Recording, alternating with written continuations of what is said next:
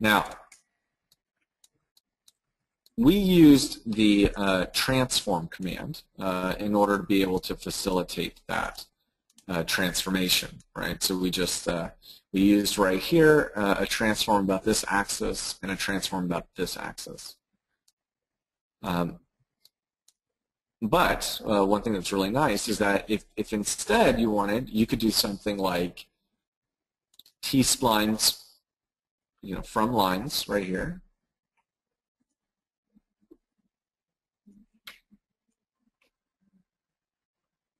I think we had a question about how the control objects are working when you're in grip mode. So one thing to keep in mind is that here, the drag mode, depending upon what setting you have selected here for drag mode, that's going to change where that manipulator lands. Now, if I'm in face mode, for instance, and I deselect and then select like this, right? That's going to be, I'm in world drag mode, that's going to be a way to reset where that manipulator lands, giving you the ability to then scale more uniformly. So give that a shot, and if that doesn't work for you, I'll have Gil assist a little bit better to that, or specifically to that question. Now, when we go to T-Splines and we do from lines again, make sure you have all your geometry selected. It looks like I missed a curve right here, so I'm going to just copy that guy over.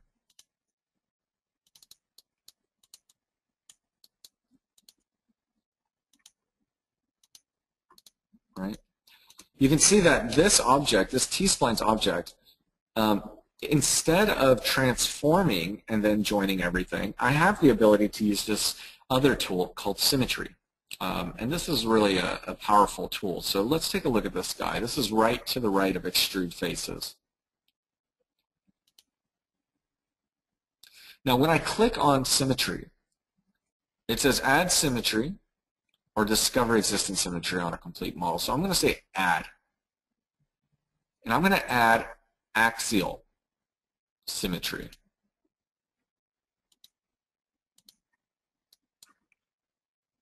And so what that does is it brings our element over here, right, symmetrically. But the interesting thing is that when you convert, for instance, right, to your smooth object, and let's take a look really quick, you have the ability to edit the original object and have both sides update at the same time. Now, this object I didn't do the extrude faces just for the sake of speed, but you can see how this begins to open up quite a bit of possibilities for you in terms of being able to model much, much faster and more efficiently. Now, that symmetry does not have to necessarily exist only in one axis.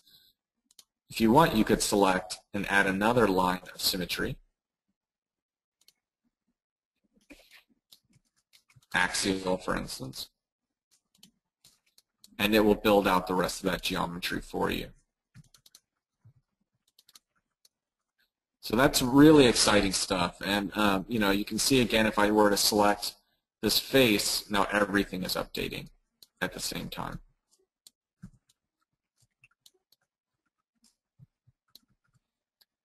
And just as a review,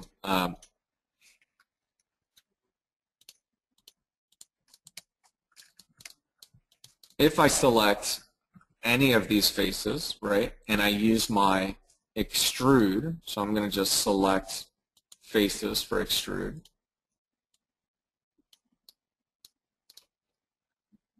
It's really as simple as that, and just hitting, escape. So just that one little simple extrude helped facilitate all of the smoothing of our object. And these green lines indicate where that symmetry is occurring.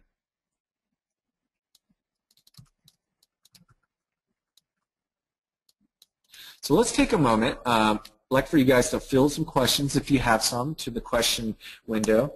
And let's take a step back from the little exercise that we just did and make sure that we all understand what's going on here. Because T-Splines, as powerful as it is, as exciting as it is, and how quick, you couple that with how quick it is to get up and running with it, sometimes it can be a little bit confusing what's going on, because it isn't exactly like working with nerved surfaces. So we have a couple of questions coming in. We're just going to take a few minutes, so please feel free to explore the symmetry command, the extrude command, and take a look at what's happening to your geometry as you begin to do that.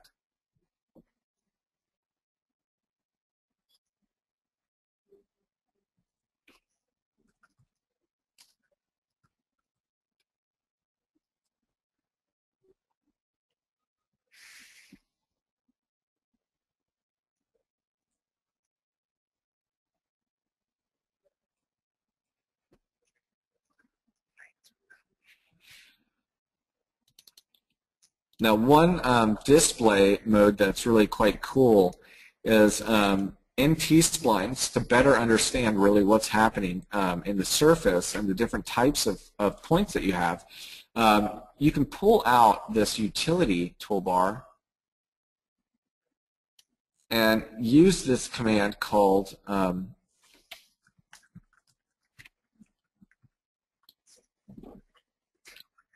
edit layout. So if we click on this command and we select our T-spline and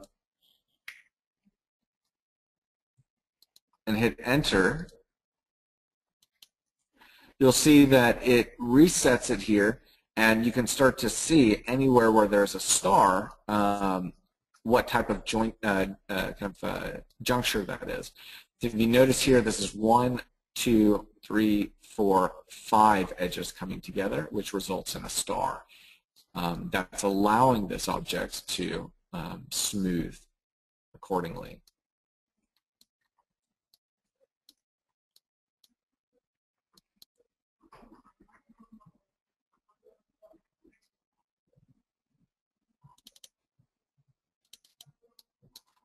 All right, so we had a question about manipulating a face or anything at the object, sub-object level. The shape immediately will kind of shoot to one side uncontrollably. Now, that's a really kind of weird thing that sometimes pops up. If we look at edit mode, right here, next to drag mode, there's a button called Topology Snap Toggle. And for right now, you want to turn that off. You don't want this on. You want that off. And that'll prevent your snap from shooting over like that.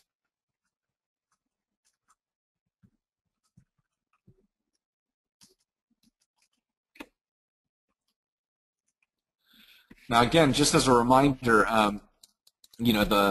the files, if you have Rhino 4 as opposed to Rhino 5 installed, which is totally fine, we're going to actually upload another set of files that will be backwards compatible. We're not actually going to be using any of the files during the webinar. They're really just there for your reference for after the webinar.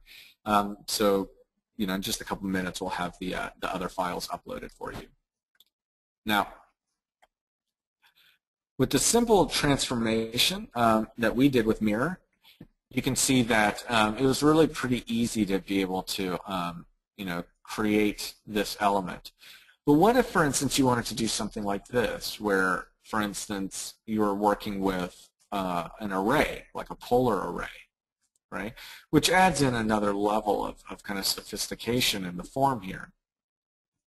Well, it's as easy as just of keeping an eye on what's happening at these junctures. Like if you notice here, what used to be one edge now has an additional line segment. So we're going to take a look at this as a variation on what we were just looking at to ensure that as you guys begin to deviate from the simple exercise that we've been looking at, right?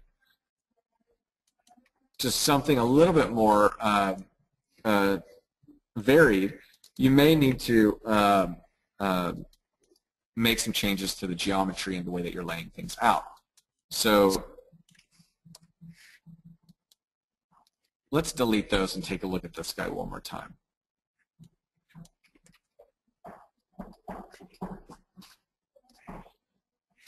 So we use the transformation called mirror. Now, when you mirror, right, that's going to bring this right over to this side and over to this side. But, for instance, if you wanted to use something like transform array polar, you could specify the center and the number that you want, like 4, and generate the additional geometry that would fill this space. But in doing so, what you'll notice is that just like the problem that we had a moment ago when we first started and we were looking at polylines, these elements need to be continuous, right? You need this to be a line segment, and this to be a line segment. It is a line segment right now, but you need this additional vertical segment, and these guys split to account for that.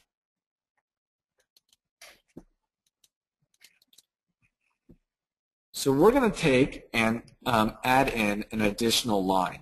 And let's just go ahead and take the line command one more time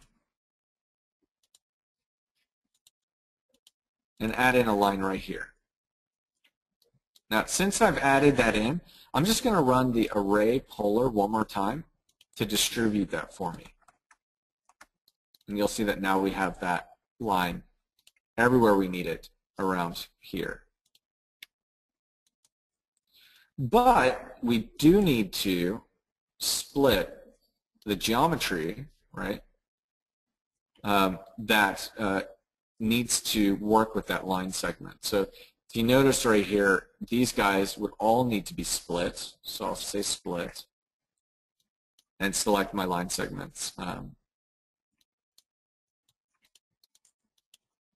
So I have 1, 2, 3. Here I have a duplicate now, so I have to delete that. Here I have a duplicate. Here a duplicate. And here a duplicate. Now this guy didn't split it, it looks like, so let's just split that. There we go. All right, so you can see that now we have all the geometry we need. And one thing that's really interesting is that, you know, sometimes when you're working with this kind of organic modeling process, you might actually have to take, you know, move a step forward and then just delete everything and go right back to here. Now the reason for that is because when I convert my lines from curves to T-Splines using my from lines command, I can also use symmetry and add radial symmetry. So that's really great because if I click here and hit enter, sorry, let's do that one more time. Add radial, and I'm going to click here. It's going to say what is the angle, so I'm just going to click. And as I drag out, you can see it'll generate all that geometry for me. So let's run through that one more time because, you know, this is really some of the really big, powerful stuff behind T-Splines is that it combines, you know, the NURBS modeling kind of process with the polygon modeling process in order to be able to facilitate extremely fast, very intuitive modeling in Rhino. And, you know, it allows you to work with these simple primitives knowing that you can always smooth up using the T-spline surface conversion. Now, we modeled this element to account for the fact that it could connect along this edge. And we looked at how you can mirror the lines and then create the element. And then we looked at how we can design the element and use symmetry. So we're going to use symmetry again. But this time when we add it, we'll add radial. You'll notice it says weld, so that means do you want these edges to actually be treated as a single edge? So it'll weld everything together so that the duplicate vertices, the coincident edges or whatever will actually be seen together, welded together really. You specify your center and then you drag out. Converting to my smooth, outside, you'll notice that we're able to smooth nicely. Inside, I'm not. I run my command again to extrude faces.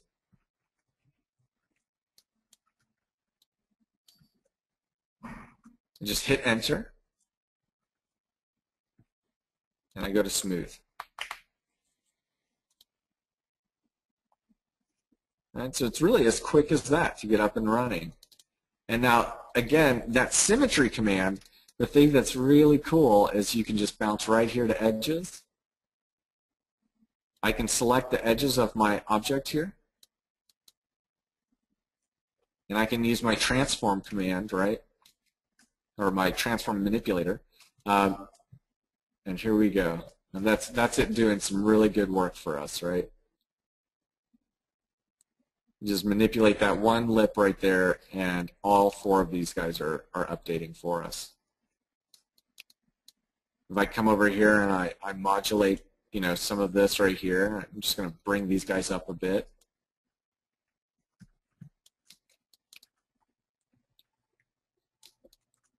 And everything is updating at the same time.